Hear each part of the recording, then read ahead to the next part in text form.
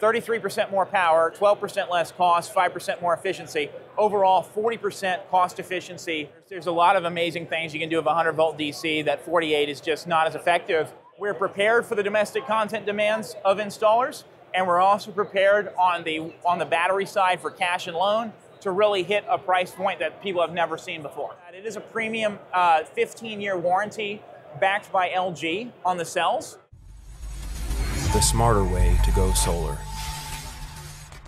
Hey everyone, Joe Ordia here for Solar Surge, and today we're coming to you from RE+, which is the North America's largest solar conference here in Las Vegas. Now this afternoon I'm joined again by James Showalter, CEO and founder of EG4 Electronics, and we're looking at the brand new EG4 Nova system. So James, always great seeing you. Great to see you, Joe. Thanks for taking time to talk with us. I know you've been briefing folks on the new product all day. So tell us, what is new with the new Nova high voltage solution? Well, the most important thing with the system is that the battery cells are going to be made in Michigan, and we'll start getting them to our factory in Q4 of this year.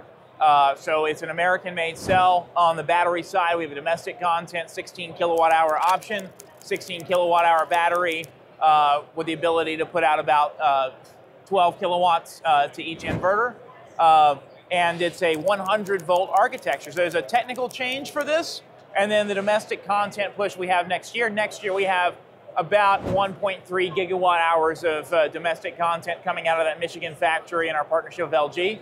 And we're really positioning ourselves to be able to help our installers continue to be compliant with domestic content, FEOC requirements on the TPOs and the PPA offerings. Okay, being able to navigate the whole solar policy landscape has been a real challenge. In fact, for those that don't know what you're talking about, TPO and domestic content and FEOC and all that, can you kind of walk us through at a basic level? First of all, for TPO or third-party ownership, why is domestic content important? And then can you kind of walk us through the basics of this FEOC, or foreign entities of concern, and why that's an issue now in the current environment? Well, from our perspective as a manufacturer and not a tax lawyer, where we're trying to do stuff that really is going to work for people and their programs, and the law firms deciding, TPOs and those kind of processes, the domestic content bonus credit is still available of an additional 10%, so 40% tax credit next year for domestic content battery systems. And uniquely to us as a battery and hybrid inverter company, that is going to continue on until 2032. So it's actually a long-running government commitment, even after the mess of Subsidy Fight 25 that came out in the clear. So, we wanted to position ourselves in line to get the 40% credit involved with those groups, and also the commercial applications that can get paid this tax credit directly. And the foreign entity of concern comes down to the core intellectual property in the device. There's also a percentage content, like there's a maximum of 45% Chinese content next year, which does most batteries that are coming out of Asia, even if they're made in a third-party country. And then there's a IP question that's even more sophisticated, because the intellectual property, 97% of the world's battery cells are made in China, Joe, and the intellectual property behind those cells is prohibited to leave China. It's what they call the MOFCOM list. So you really have to have a non-Chinese cell partner to build a battery product that's going to be compliant with the domestic content tax credits. Now, this is not for DIYers or cash and loan people. They are going to look at the dollars per watt price, and the domestic content product is going to cost more, but the tax equity, the tax credit, is going to be worth way more than it costs. That is the new sector of the market we see breaking out, which is people who are focused on these tax equity realization vehicles and the commercial market. And then to try to comply, we're not trying to just barely comply with that. We want to just over comply and get the 40% tax credit on the domestic content. And it just for us, it was way too risky to try to do it with a Chinese battery cell that ultimately had IP that is restricted to China and can't leave the country. Makes sense. Makes sense. Now, with the rules changing and the individual residential tax credit going away at the end of this year, I would expect to see that more people in the future that choose to finance the solar system are going to finance it with a lease product or a TPO product. And I guess that's where this, the domestic content really comes into play. Well, so definitely this half of the ESS is focused on the domestic content problem, right? The top, the inverter, the next generation FlexBoss that we're rolling out is meant to address also the cash and loan market and DIY market, which we're really passionate about. Okay. And what we did here, if you're familiar with our FlexBoss 21, was we increased the power output from the battery from 12,000 watts to 16,000 watts. With our battery bus voltage going up to 100 volts, we also increased the round trip efficiency by 5%. And then finally, the other thing that we did was with the cost of the unit being manufactured in the US and the different slightly higher voltage architecture on the DC side, we're going to be able to drop the price another 12%. So overall, 33% more power, 12% less cost, 5% more efficiency. Overall, 40% cost efficiency improvement for the inverter as we go into next year. So the cool thing we're going to be doing, this is the beginning of our step into 100 volt battery solutions, where we will have FEOC batteries that are not FEOC compliant, that are best cost for the cash market in that Q1 timeframe, right as people are starting to lose their 25D and try to adjust their business model. We'll have a 100 volt battery that pairs with the increased inverter value, and the 100 volt battery should be also a significant cost improvement over the 48 volt that we've been building. Okay, so great. It's the beginning of that, but what we're really pushing at the show over here is walking through and helping domestic content focused installers start coming to us and discussing how much allocation they're going to need next year on their TPO or PPA of choice. Makes sense, makes sense. Okay, let's dig into the technical specs, because I know the audience is going to want to know exactly what they get with the battery. So last time we looked at the FlexBoss 21, again, that was a 48 volt nominal system, low voltage system. Now we're looking at 100 volts on the DC bus, on the battery bus. Okay. Why 100 volts? Well, there were a lot of reasons. Some of what we're doing that'll be unpacked over the next year, we think about container battery packs, which are the cheapest battery packs that there are or will ever be, because the container market burns through 8 times the amount of batteries that residential does. I mean, this entire show, the residential players are a rounding error to the battery supply chain, right? So we saw some opportunities to create some incredible products if we stay on the same voltage base that the containers are built out of. Okay. It also fit perfectly with the 159 amp hour LG JF2S cell that we're using, which we could put 32 in series and hit 100 volts without trying to run it at 48. And we said, look, if we're going to get a premium cell that we can run up to this, BMSs are much easier to build, higher voltage, 100 volt range than ever before. And the 100 volt bus allows for a lot of other Easter egg bolt-ons that we'll be working on, like direct EV, DC EV charging, just things you can't do if you're trapped on a 48 volt architecture. I remember the day when we went from 24 to 48 and off grid, and we really see all the component fundamentals, supply chain fundamentals that are going to help us deliver much better value at a 100 volt system. I think we're going to end up stumbling into that direction. That phase change was about 10 years ago for 48 volt. I think we're headed into the 100 volt phase change.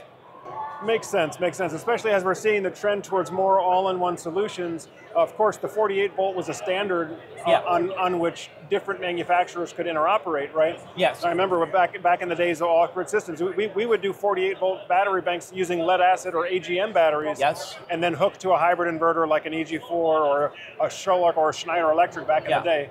But now, if we're not going to need to mix and match batteries and inverters from different manufacturers, like the 48 volt standard really is an impediment. Like you said, it also decreases the efficiency. Yeah. There's a lot of amazing things you can do with 100 volt DC that 48 is just not as effective. And then we looked at that. Well, wait, that 100 volt bus is a catalyst for us to make a more powerful, more cost effective, more efficient inverter.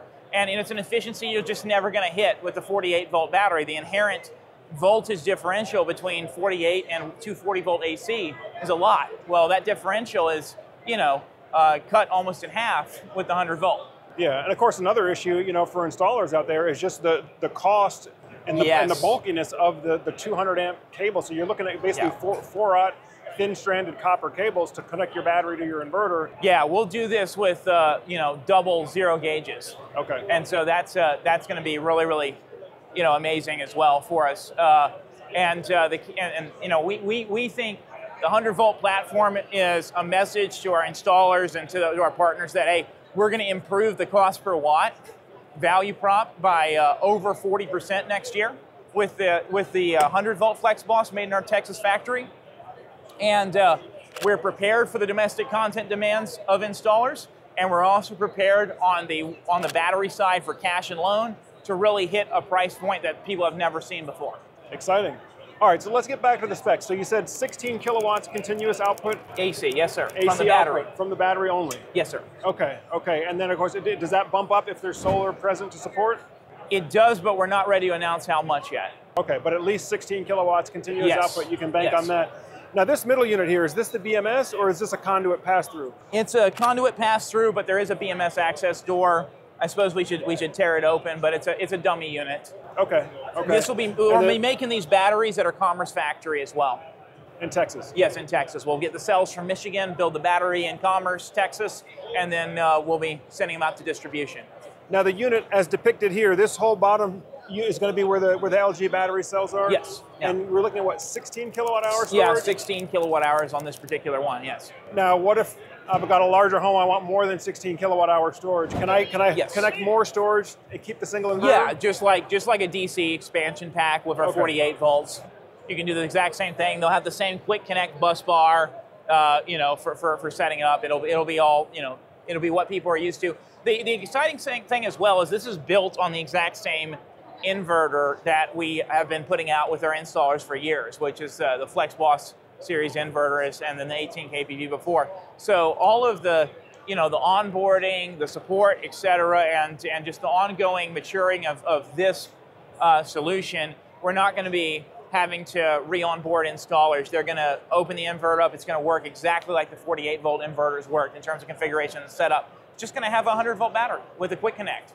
Okay, so for those installers out there that are more familiar with what we would call the Power Pro system today, the FlexBoss inverter with the EG4 wall mount battery, how is that going to compare cost-wise? I don't know if you might be able to give us specific pricing, but how is this going to compare cost-wise with today's Power Pro system using FlexBoss and Power Pro battery? Yeah, I think that we're going to have to charge about $100 a kilowatt hour more for the American content initially. Now we expect that to go down over the next couple years, as the capacity ramps up with our manufacturing partners.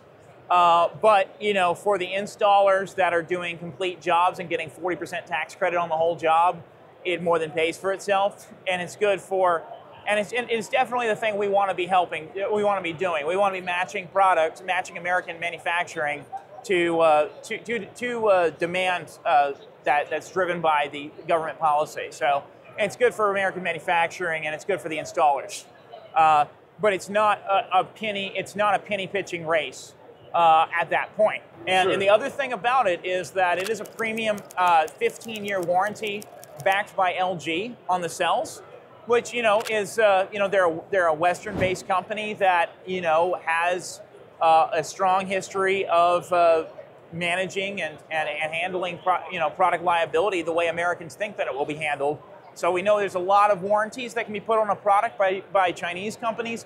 The credibility of an $80 billion Korean company conglomerate is really good for a 15-year cell warranty on these units. Okay. Now, James, is this product going to be sold through distribution, or are you selling direct to installers? How can they get their hands on it? We're going to be selling through distribution. EG4 is very loyal to the channel. We've worked with ABC and CED and Sonepar and Solagent. And if I miss you, don't get mad at me. But like 16 different distributors, they're on our website, and people have really started scaling up with us. With our 48 volt battery system this year. Our team's growing, and the number of installers that are familiar with this are out there. So for us, it was like, hey, let's just build on that platform and improve it by taking it up to that higher voltage level. Great. Well, James, is there anything else that the audience should know about the new Nova system or about EG4's domestic manufacturing plans? if you got a domestic manufacturing need for next year, you got domestic content need for your finance vehicle of choice, let's start talking to us now, because there's a lot more demand chasing the supply than there is supply. So dive in, and then let's start working with us early, because domestic content, there's not going to be enough supply next year. That's the biggest problem. It's 97% of the world's sales are in China. So there's just going to be some people that aren't going to be able to get a hold of domestic content and have to just take a cash deal with no tax credit. Well, folks, this has been an early look at the new Nova system from EG4. Plan is to be fully domestic content compliant, and in partnership with LG battery cells here in the unit. Hey folks, as always, if you're getting good value from the videos you see on Solar Surge, make sure you hit the thumbs up button. Also, go ahead and subscribe to the channel if you haven't done so already. That way, as we have new product release announcements like this, it'll come up on your recommended feed and you can stay up to date with everything. Well, James, thanks for spending some more time with us. Thank you, Joe. Always great having you on the channel. But folks, that pretty much does it for this video. Thank you for spending some more time on Solar Surge. And as always, I'm Joe Wardia here, encouraging you to get prepared and be empowered. Thanks for watching, and we'll see you on the next video.